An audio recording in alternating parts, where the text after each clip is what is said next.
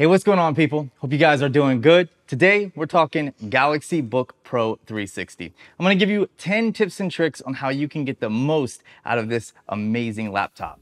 This thing has taken me by surprise because I was able to squeeze a lot of power out of this laptop despite it being so thin and lightweight. And this is all due to the Intel Evo processor. And this video is sponsored by Intel, so that way I can give you a little bit more information about Evo and all of the standards that have to be passed in order to achieve the Intel Evo mark.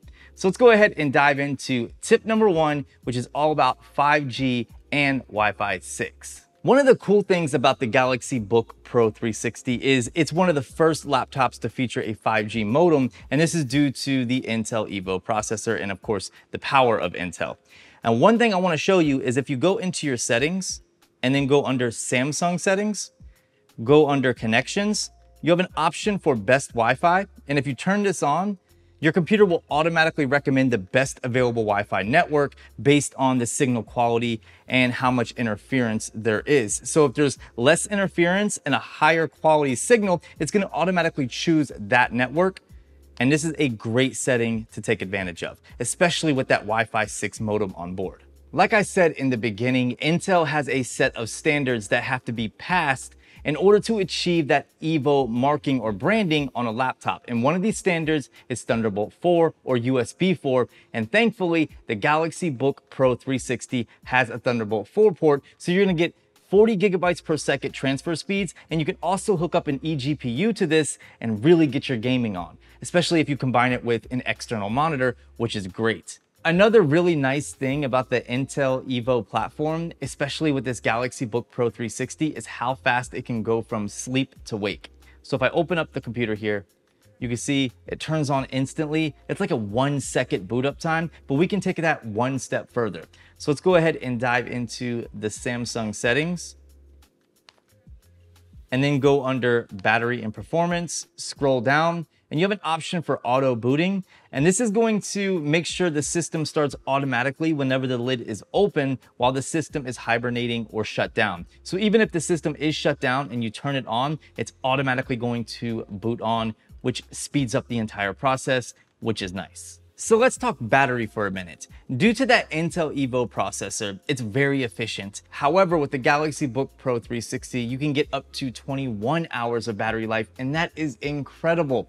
To really extend your battery life, you can go into the Samsung settings here, and you can see you have different performance modes. You have high performance, optimized, silent, and then no fan at all. If you put on no fan, it's going to really dial back on the performance. So think about using this for web browsing and things like that. Anything that involves a lot of processor performance, you're not gonna wanna use this option. But if you're just browsing the web, checking emails and things like that, having the no fan option is really going to push that battery life to get you that 21 hours of use. And that's pretty incredible. So while we're inside of the Samsung settings, let me show you a few more tips. If we go under battery and performance, at the very top, we have the option to protect the battery, and this is going to extend the lifespan of the internal battery of this laptop and limit the maximum charge to 85%. So instead of charging all the way to 100%, it's going to give you 85%. So yeah, it's going to affect battery life ultimately, but it's going to extend the life of the battery so you don't have to get it replaced or anything like that.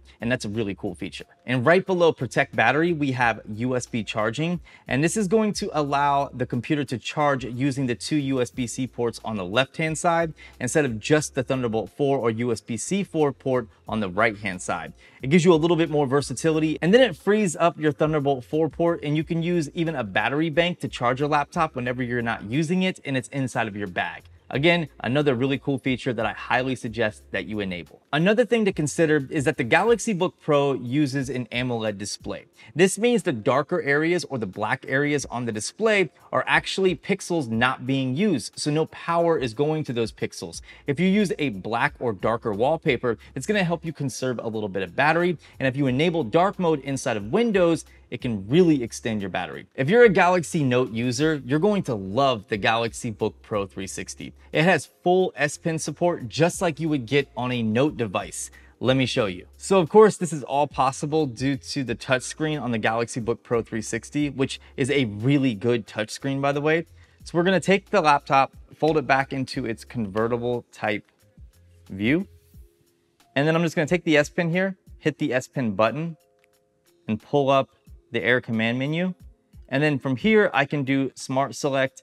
In other words, I can select a portion of the display and it's gonna take a screenshot of that portion. I can write onto the screen and then also combine that with Smart Select. I can create a live message, there's pin up, but most importantly, I can just create a note. So you can see how well the latency is with this S Pen on this display. I mean, that looks really, really good. And when you combine that with something like pin up, you can create artwork, you can color, you can doodle, you can do a ton of stuff right here on your laptop using the S Pen. And to me, it's pretty useful, it's fun, it's practical. This is a powerful tool, it's incredibly useful, and just look at it, it's a lot of fun. If you plan on using this S Pen and taking it with you wherever you go, you can store it just by snapping it on the back of the laptop, just like so, because it's done through a magnetic connection, which is really nice. Another thing I want to talk about is the photo and video editing performance, thanks to the Evo processor. Video editing is actually really good despite this computer being so small and compact. You can't get away with extensive 4K timelines in Adobe Premiere, but you could definitely do small 4K timelines, and 1080p is no problem for this laptop. When it comes to photo editing, it's actually really nice thanks to the pen because you can do fine-tune edits inside of Lightroom and Photoshop. So photo and video editing is definitely nice on the Galaxy Book Pro 360. And if you want to take it one step further, you can go in and adjust your color profile for your screen to give you a more accurate representation of what your colors are going to look like whenever you export that photo or video. Let me show you how to do that. You're going to dive into the settings. You're going to go under Samsung settings. Then you're going to go under display. And right here under screen mode, you have multiple modes to choose from. Now by default, the AMOLED native or vivid mode is selected and it gives you a lot of punchy colors. As you can see, things become very vibrant. It looks really nice, but it's just not accurate. If you want the most accurate look, go to natural or sRGB mode. You can see things become a little bit flatter, but it's actually really accurate and it's gonna give you a great representation of what your photos or videos are going to look like on other displays. Photo editing is also really accurate, but you can see the saturation is a bit high. It's too high for my liking. I prefer sRGB. And the last one is Movie DCI P3. Again, really accurate and great for watching content. One thing I love about the Galaxy Book Pro 360 is the convertible design. Outside of it being extremely useful for S Pen use, it's also great for content consumption because you could put it in this position here while watching content. You can also put it in like a TP position to take up less space on a desk, like so. Also, if you're into gaming, you can put it in this position right here to get better airflow because now the vents are coming up instead of being on the bottom. So you're getting much better airflow, especially if this is on your lap. I do this a lot at night before bed. So I might be sitting in bed. I'll have the Galaxy Book Pro 360 in this position and I can get my game on and I can have it going at maximum performance or high performance mode and it does not interfere with air intake or airflow whatsoever. The next thing I want to talk about is how well the Galaxy Book Pro 360 pairs with other Samsung products. And this should come at no surprise because this is a Samsung laptop. Samsung has been really building their ecosystem out and they've done a fantastic job with integrating this laptop into their other products. If you want to see a video on how Samsung's ecosystem compares to other ecosystems on the market, stay tuned because I have that video coming up very soon and you're not going to want to miss it. So the Galaxy Book Pro 360 has something called Bluetooth Instant Sync. Let me show you. You're going to go into your settings, go under Samsung settings, and under connections, we have easy Bluetooth connection, and it's automatically going to pair with any Bluetooth devices that you have paired to other Samsung products, and it's gonna link them by using your Samsung account.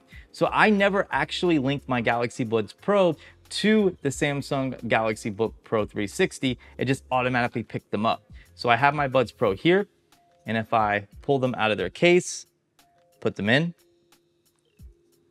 like so. You can see it's popped up right there. I can connect, and there we go. We can take this a step further by using the Galaxy Tab S7 Pro. Let me show you. So I have the Galaxy Tab S7 Pro here. This also works with the Galaxy Tab S7. Basically, you can use the Tab S7 or the Tab S7 Pro as an external display with the Galaxy Book Pro 360. So if I go into the quick toggles up here, swipe over and go to second screen, make sure that's turned on. Now I'm going to just prop this up right here and then hit Windows and then K. You can see Galaxy Tab S7 Plus up here. I'm going to connect to it. And boom. Now I have an external display right here that works really, really good. So if I drag this window over here, I could do that. I can use this setup in Adobe Premiere. I can use it in DaVinci Resolve. I can use it in Photoshop. And to go one step further, you can use the Galaxy Tab S7 Plus as like a Wacom tablet or a drawing tablet in apps like Adobe Illustrator or Photoshop. So there's just a lot of possibilities with this setup, and I love it. Outside of being able to use the Galaxy Tab S7 Plus as an external display, the Samsung Bluetooth Sync and easy Bluetooth connection features, you can also wirelessly send files from your Galaxy device to the Galaxy Book Pro 360. So I have a photo here on my Galaxy Z Fold 2, and I'm going to share it via Quick Share. Now I'm going to go into my settings here to make sure Quick Share is turned on, which it is. It's right here in the bottom corner. Now I'm going to select the computer, which is the Galaxy Book Pro 360. It's locating it on my phone. It's connecting.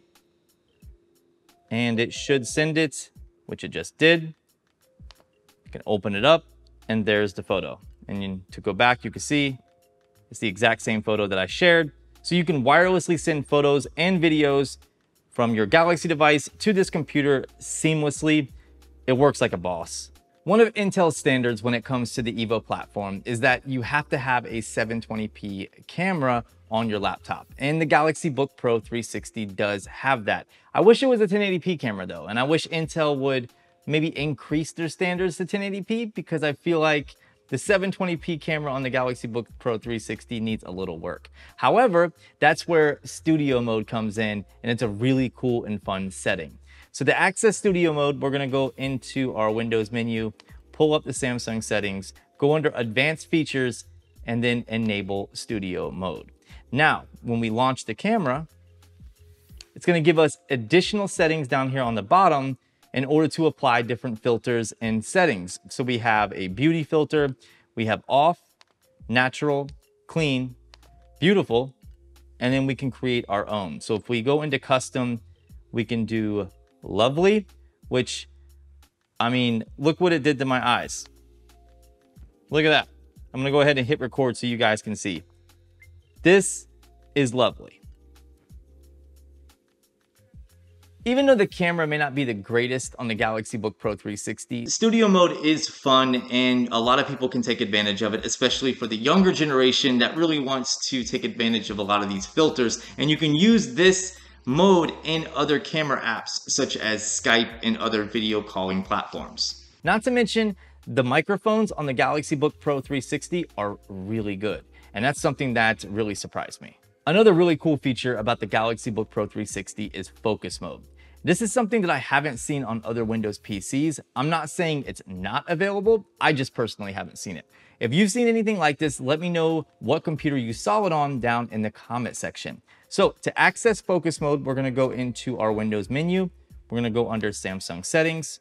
Under display mode, we're gonna scroll all the way down to the bottom and you're gonna see focus mode. Just toggle that on. And what it's going to do is dim everything around the window that you currently have pulled up. So right now I have Samsung settings pulled up and you can see the wallpaper pretty much dimmed. If I pull up Google Chrome, you can see everything around Google Chrome is still dim. If I minimize Google Chrome and then go back to my wallpaper, you can see the wallpaper is now bright. Pull up Google Chrome and everything goes dim again. This is not only great for battery life, but also to make sure that you're paying attention and focused on the task at hand. All right, so I know I said this video was going to be 10 tips and tricks, but I have a little bonus round for you. The first is the function key lock setting. I know that everybody that uses a Windows PC probably knows about this, but if you don't, here you go. If you hold down the function button and then tap F12, you can lock or unlock the function lock. And if you lock the function lock, it will give you access to your media keys without having to hit the function button every single time. And the benefit to this is not only to adjust your brightness or your volume, but also access the Samsung settings by hitting F1 on the fly. The next little bonus tip I have for you is animated or live wallpapers. So if we just do a quick search for live wallpapers, you can see there is a Samsung app titled Live Wallpaper. If we launch it, it's gonna pull up a whole bunch of wallpapers here that are automatically included on your computer. You can download them. We have animated ones and we have non-animated ones. And the last bonus tip or trick I have for you is the built-in Samsung screen recorder. This is something that I usually use a third-party app for, so it's nice to see such a good screen recorder pre-installed on a laptop. So if I go into this little bar here and do a search for screen recorder, you can see the Samsung app will automatically pull up. If I launch it, it gives me a ton of different settings. I can pick an area or do a screenshot. I can launch the webcam while recording the screen. And if I tap on the cogwheel and pull up the settings here, I have settings for the display, for audio, for the mouse. I can choose where I'm going to save the screen recording. I have hotkeys. There's a lot that I can do here, things that you would normally have to pay for. And I definitely appreciate that. So make sure to take advantage of the built-in Samsung screen recorder for all of your screen recording needs. So that was 10 plus tips and tricks for the Galaxy Book Pro 360. If you picked up this computer, let me know what are some of your favorite features about it. I really have been enjoying my time with it. I think it's a fantastic laptop. The Intel Evo chip is definitely quite powerful, and it's taken me back by surprise because I can just do so much with this thin and light Ultrabook. Again, let me know down below your thoughts on the Galaxy Book Pro 360. Make sure to stay tuned for more content. If you enjoyed this video, please consider giving it a thumbs up. Shout out to Intel once again for sponsoring this video. And I'll see you beautiful people in the next one.